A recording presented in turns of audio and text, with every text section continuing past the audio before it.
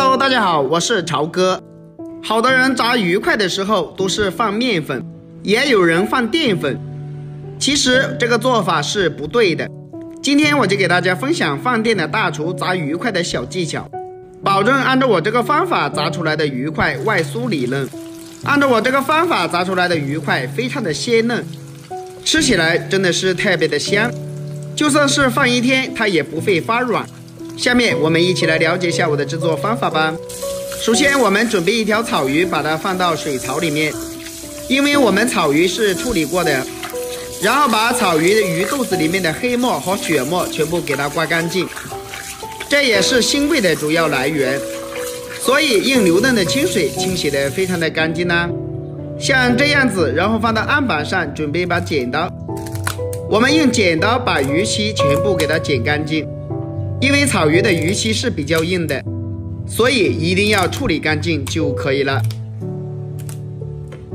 处理干净以后，我们从鱼头还有鱼尾的地方各来上一刀，然后我们用刀臂把鱼给它拍一拍，把组织给它拍散。然后鱼头上面有个红点的地方，这里面就是鱼腥线，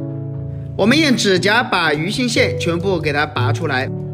拔的时候一边敲打，这样就能完整的拔出来了。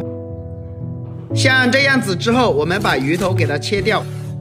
把鱼尾也要切下来。鱼头鱼尾我们留着炒菜吃。然后把草鱼切成2公分的厚片，这里我们一定要切成2公分，不要切得太薄了。如果切得太薄的话，炸出来就不好吃了。切好以后再改刀把它切成小块，把草鱼的鱼骨全部给它切下来，不要了。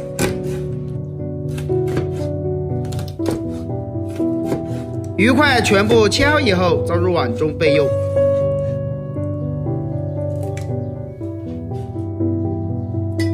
接下来准备一块生姜切成薄片，再改刀切成姜丝。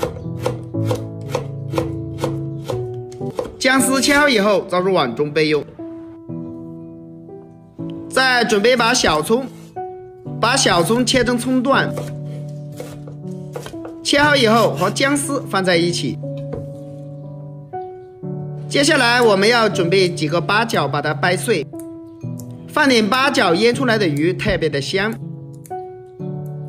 最后我们再放入一把花椒，倒满一点清水，然后下手给它抓拌一下，抓拌均匀。我们要把葱姜汁给它抓出味道来，把八角和花椒全部给它抓出味道来就可以了。然后淋在鱼块上面，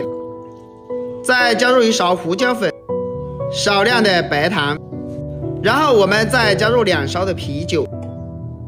然后下手给它抓拌一下，抓拌均匀。加入一点啤酒能去腥增香，而八角和花椒腌出来的鱼真的是非常的美味。我相信好多人腌鱼的时候都没有按照这个方法，如果按照我这个方法腌一次的话，你肯定会爱上它。抓拌均匀，腌制20分钟。然后我们准备一个保护膜，把保护膜给它封闭起来，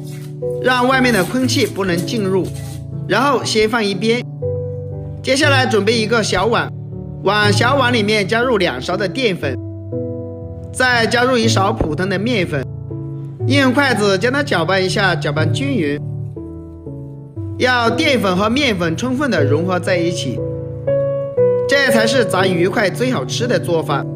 搅拌均匀以后，再准备一个小碗，打入2个鸡蛋。鸡蛋打进来以后，我们用筷子将它搅拌一下，搅拌均匀。我们要把鸡蛋搅拌成鸡蛋液，要搅细腻一点，最好是顺着同一个方向搅拌会更均匀一些。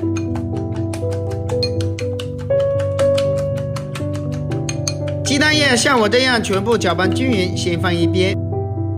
这个时候我们的鱼块也腌制好了，我们的鱼块已经非常的入味了，再次给它搅拌一下，搅拌均匀。搅拌均匀以后，把鱼块全部给它挑出来。挑出来以后，先放到碗中，按照我这个方法腌出来的鱼真的是非常的鲜嫩又特别的香，而且鱼块也非常的入味了。全部放进来以后，我们先放一边，把草鱼腌成这个样子就可以了。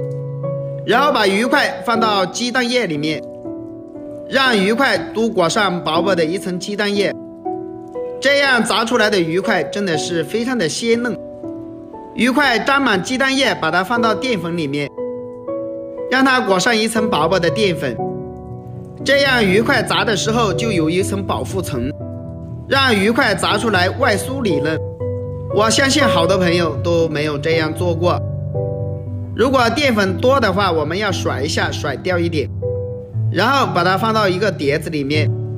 把所有的鱼块都按照我这个方法，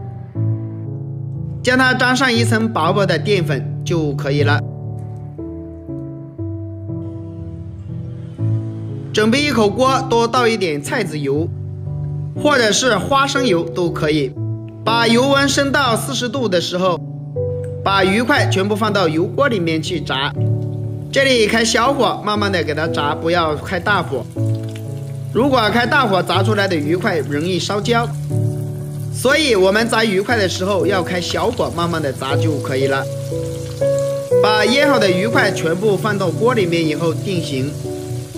将它炸个1分钟，1分钟之后我们把鱼块给它翻面，将它炸至两面金黄，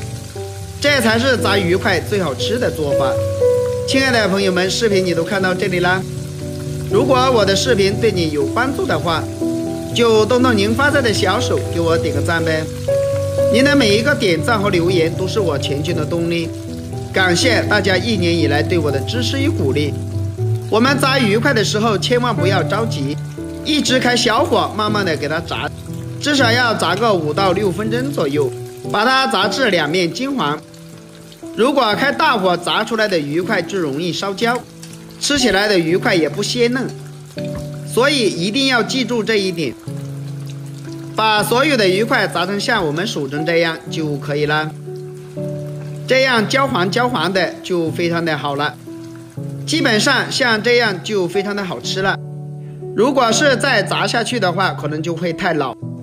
而鱼块的肉质就会变柴，有一股烧焦的味道，所以我们炸鱼块的时候就按照这个方法来就可以了，保证炸出来的鱼块外酥里嫩，吃起来就特别的香。所有的饭店的大厨都是这样做的，像我这样炸出来的鱼块来看一下，这样炸出来的鱼块肉质非常的鲜美，吃到嘴里真的是特别的香。好了，今天的视频就分享到这里了，我们下个视频再见吧。